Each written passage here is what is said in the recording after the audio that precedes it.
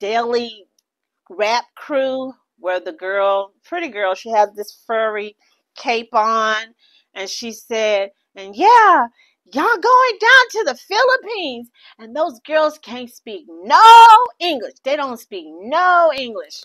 Cause she gonna suck you for that green card and go to someone else. She also gonna be pleasant. She also gonna be wonderful. Okay, she gonna go to somebody else. English. She don't like you. See, she just wanna come here. There's no. I'm not really an advocate for passport bros. Like, I love black women. I'm a married black woman. Period. 100%. Whether she in America or Africa, like, you know what I'm saying. When we talk about divestment movement, yeah, because I don't see the divestment because I look at them more as a hate group than anything. Those are the women you're referring to that go like the biracial. The black women that the biracial relationships are looking, Okay, so I look at that more as a hate. I understand only that. because I'm sorry. of the rhetoric that they speak, like, I feel like I do not disagree with that movement because, like, listen to what y'all have just been saying this whole entire time about your perspective on like black women and how black women can't be dominant. Black women have to be like. I feel like we never say y'all can't be strong, independent, none of that stuff. We just said in a relationship you have to have some compromises. But I feel like the black women that are in that movement are so tired of that, and they're like, all right, well, let me try somewhere else because clearly I'm not appreciated. I agree. Who I am is not appreciated amongst the men that I want to be with. So I can't. So in order for me to but y'all following the same. No, it's like black women want their love story too. Like, black women want their fairy tale too. But black women now don't feel like they can get that with black men. I agree. Because of the rhetoric that black men have against black women. Yes. Talk about divestment. It's usually on the extreme. It's like, damn, they want to exterminate all black men, which is crazy to me. So, but the issue I have with that is, like, we all know white men are the most desired ethnic group of men in this country, right? To who? White men are the most. Let's be honest. With every other ethnic group, white men are the most, desired ethnic group, right? Even the data apps have shown and proved this, right? So I just don't. What happens is black women understand that they have to compete for that white man, because if you guys can't even show y'all black men this type of submission and cooperation, the white men that are desired by the Asian women, the Hispanic women, every other ethnic group of women, y'all gotta compete for those white men. But y'all have no problem competing for those white men. But when it comes to black men, y'all feel like we should just kiss our ass and accept all the bad behavior and everything. I've heard black women say that they had to tone down their blackness in order to be with a white man. That to me is crazy. But white men fetishize black women the way that black men fetishize Spanish women.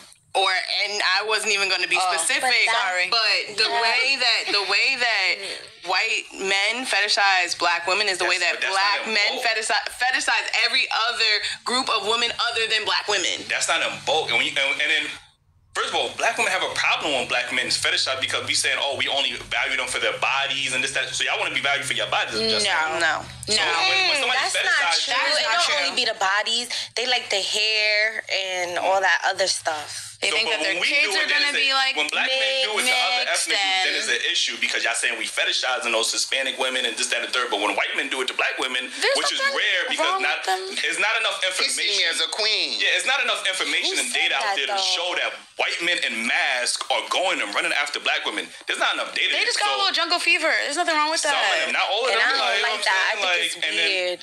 Y'all got no problem dating Billy that riding a city bike in Williamsburg, but when it's a black man, he gotta have a BMW. Come on, bro. Like, you know what I'm saying? Matter of fact, we had a podcast where a black woman said that she had a higher standard for black men than she did for white men. But black men have this. That's the same. No, but what I'm saying is, if the bar is lower for these other ethnic groups of men, right? The entry of black women is lower for these ethnic groups of other men.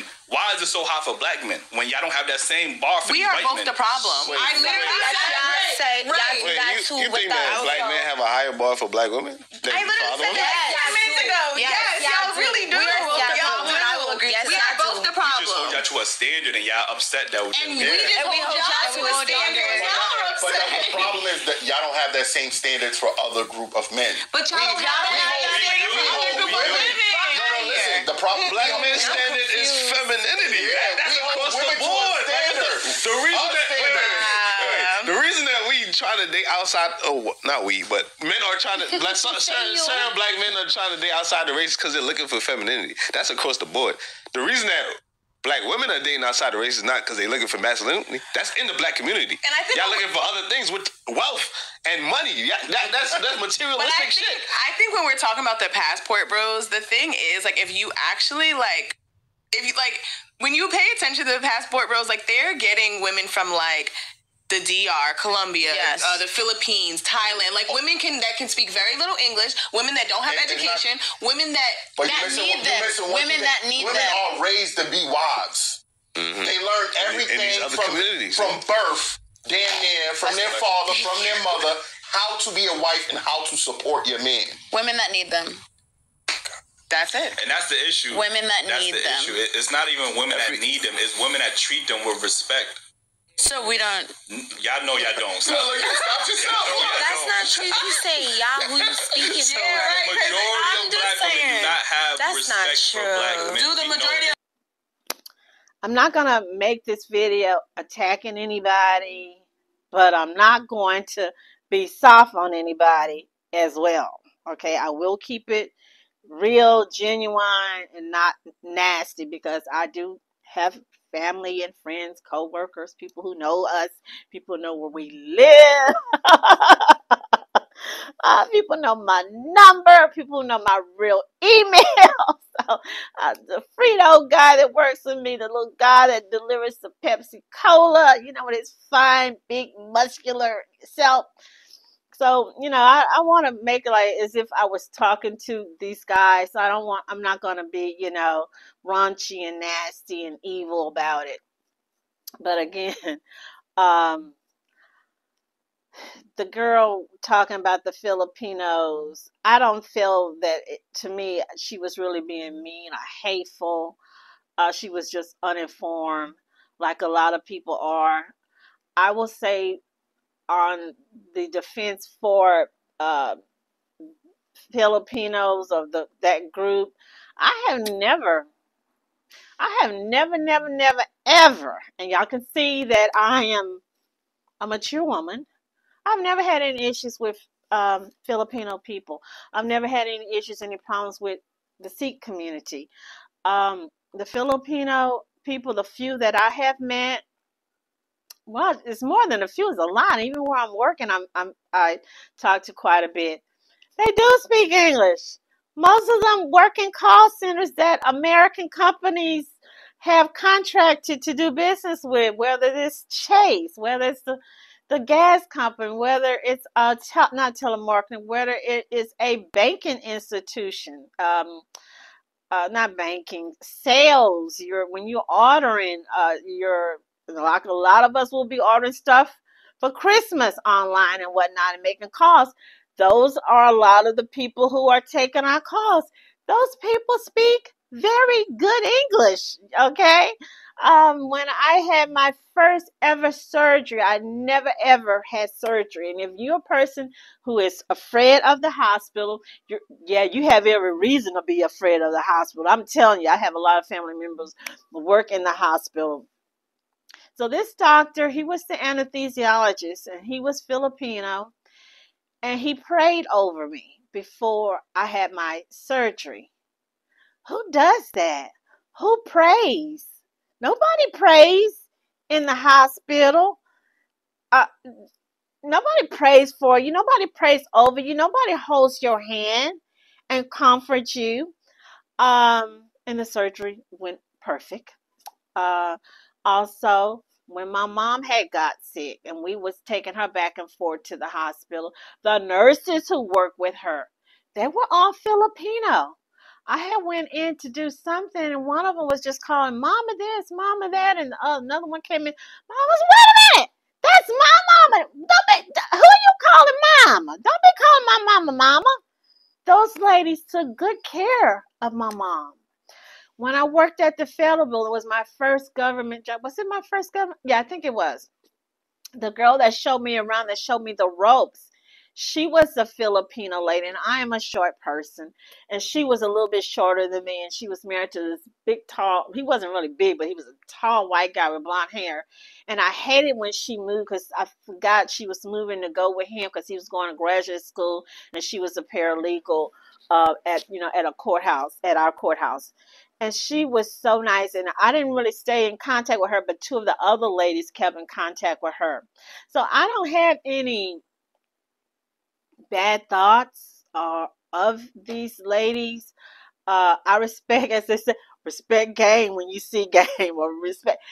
You get love, you're loving where you can. If you're not being treated by Becky Sue or Ebony Sue or Laquita Sue the way you want, she's not respecting you, she's not lifting you up, she's not bringing joy to your life, she's not putting a smile on your face, yeah, go wherever. If the Filipino lady wants you, the Vietnamese lady wants you, the Miss Dominican Republic woman wants you, the Miss Colombia, Venezuela, Miss Mexico woman wants you, fine, great, awesome. But guess what? We don't need you. I'm going to do my Will Smith because I still love me some Will Smith. I still love Big Willie. We don't need you putting our name in your mouth, bad mouth. And you don't need to run women down, Western women, especially the melanated chocolate woman. Well, I'd rather deal with a little Filipina any day than to be with Big Shirley. I'd rather do this da-da-da than do this with da-da-da, da-da-da-da. And I was, you guys pay attention because I'm posting them. I'm looking at these comments from these dudes and also from some of the male YouTubers who have Filipino wives or girlfriends, or they've completely moved over there. And I'm looking at the guys that's responding. Oh man, you right. Oh man, yeah. Oh man, yeah, cheap, yeah, da da da. And I'm looking at their page or whatever they was looking at previously. And if you married to a Filipina, if you've been going to the Philippines or Vietnam for 10 years, 15 years, or 20 years, I'm trying to figure out why you was just on a black female's page talking about, and I'm not talking about him, but her page is talking about hair care, fitness and exercise, or what she ate that day, or what she wore that day. I mean, if you are a passport bro and your thing is Filipino or Cambodian or Costa Rica or Dominican Republic, why in the hell you on Melanated Woman's hair page, checking out her braids, her afro, or as this other little guy, I guess they finally kicked him off of YouTube. They used to call these girls in the manosphere their hair ropes. So instead of saying braids or dreadlock, he was calling these girls being extremely disrespectful, calling these women hair ropes. But yet, he's just looking and staring, and his mouth is, just, watering, slobbering, checking these girls out. So check out some of these pictures. I think that you spend about $190 a month at Starbucks, maybe $190 on your lipstick, eye makeup, hair care products a month. Some of us probably spend about $190 getting our nails and hair done. Some people spend more than $190. I know one of my sisters spent about $185 getting her braids, getting some braids, and then she bought, I don't know how much she spent for the additional stuff to get it put in. So between $185 and all the other things, that was $2 something. Why am I saying that? Because the average monthly salary in the Philippines it's $190. Now, sometimes maybe it could go as high as $600, but you're looking at, these people are looking at $190 to $640 a month. I want to say that I do agree with some of the women who I don't believe that they're mad at these women overseas, but I feel that I can understand myself as a woman that some of these women, some of these dudes are taking advantage or trying to take advantage of these women in these countries, these third world countries. $190. You got people who give their children an allowance about $190 a month for them to go to Chick-fil-A, to Whataburger, to what's that other place these teens like to go to in the mall, Hot Topic, and get t-shirts. So yeah, one of my friends was telling me, and I shouldn't laugh, it's not funny, that one of the guys that owns the little club, it's a club, it's 2 or 3 guys own this club, that he travels and he comes back and he talks about his little travels overseas and what he did. He don't really go into like detail what he did. But the other night, he was just trying to get this woman, yes, a black woman, a melanated woman, probably with a little afro, trying to get her number. And she said, you know what, this is ridiculous. He just came back from, I don't know, wherever it was, maybe it was the Dominican or Colombia. And she said, now he's back here harassing these women, trying to get their number and getting all drunk. But you was just over there. They, were just over there with these overseas women. So are these guys serious about getting these women and bringing them back to the United States or back to Australia or back to London? Or is it just, it's just a thing to do. It's just to have fun, to get jiggy with it and come on back home to your Western woman, your big Shirley, or your big Anna Nicole, your that loudmouth, aggressive, confrontational Western woman who do not want to cook, don't want to clean, don't want to save money, don't want to meet you halfway. You guys, so this stuff to me, it's so funny. One of the guys that I was looking at, I didn't, and I'm not going to be able to show it because it's from the TLC 90 Day Fiance, Violet and Raleigh, or Raleigh and Violet. And and he's from, I think, New York and New Jersey, and Violet's from Vietnam. So when he went over there, and I just couldn't stop laughing. We just all was just laughing. She's saying he's big, he's overweight. She was laughing, teasing him, speaking Vietnamese to her friends, was trying to get him an outfit. And his little feelings was so hurt. He was telling her, you so rude. That's not right. That's disrespectful to make fun of me, to be talking about me in another language. So make a long story short, now I heard that, I thought they had broke up. Now I heard that she's claiming she's pregnant. She's preggers. And then before that, he had hired an investigator to investigate her because he wanted to know if she was still married. Did she have another man? Was she seeing another American man? What was the deal with her? So now they're saying, no, Violet claims she had a miscarriage. Sad. I don't want to doubt her and think maybe Violet was never pregnant to begin with. Maybe that was a little ploy, a trap to see if he would have fell for it and did the paper. I don't know what that paperwork is called that they try to bring these women over here to the United States. Maybe she thought. But Violet says she had to leave her Vietnamese husband, the father of her 2 kids, because she wanted to be an independent woman. But I thought that's what our passport bros are saying, that they're trying to get away from Western women because they want those little submissive, weak, pliable, humble, feminine women, petite little women in overseas versus those big mouth American women. You guys, hey, you can't make this stuff up. You can't. Passport girls, passport broads, passport chicks.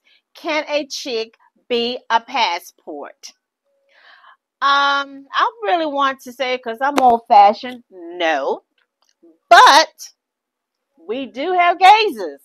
A passport broads.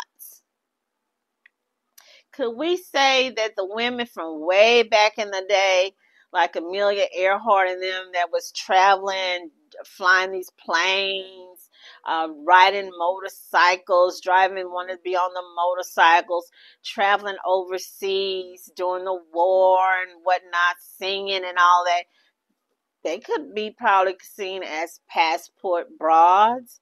One group that no one ever really says is a passport, and they have passports, models. A lot of the models, young girls, 15, 16, 17, leaving Germany to come to New York, leaving New York to go to France, leaving Italy to go to France or whatnot. Could they be passport chicks? There's been a rising of women lately in these women travel groups where they're going overseas. There are women like nomads going alone, staying in hostels. I watched that hostel horror movie. There is no way in hell, me as a woman, that if I was single, I would travel by myself or with another group of women. We're going to have our men or some muscle-bound man, some strapping man with us, because there's no way. To me, it's just too dangerous. Years ago, yes, it was years ago, I took a cruise with some people from church. And it was like 40 of us, okay, but it was like 5 or 6 of us stayed in the ship, in the room or whatnot. And one of the guys, he was from Jamaica. His mother was Indian. I think it was him, his brother, and another family member. And they really looked like Indians. They looked like they were from Bangladesh. They were very dark complected with that straight, thick, loose, wavy hair. So he was telling me about, when I told him how many girls was in our room, he said, "Oh, okay." He said that he's seen women, mainly European white women, traveling alone, getting in those rooms alone on the ship, and they would invite one of the dudes, whoever they had a little liking to meet at night to their room. So that was, and at that time, I had never heard anything like women traveling alone and getting rooms and then inviting the I don't know what you call the little guys on the ship to come to their rooms. But yeah, so that way back then, passport broads. So now today, I don't think women probably talk about it like men do, and I don't think that the women are going there for, I'm going to use the word tourism. They're actually going there for art, history, learn another language, learn about the culture. They're not really going there to hook up with a Italian, a Spaniard, a Portuguese, I don't know, maybe a Nigerian or a Kenyan. They're going there, or Egypt. They're going there actually. And the reason I say that, because I have about 4 family members and friends who travel all the time. And mainly when they travel, they're on a church function or a ladies group. And I never hear them talking about they met someone, they exchanged numbers with someone. They're just going there for the history and not to get jiggy with it.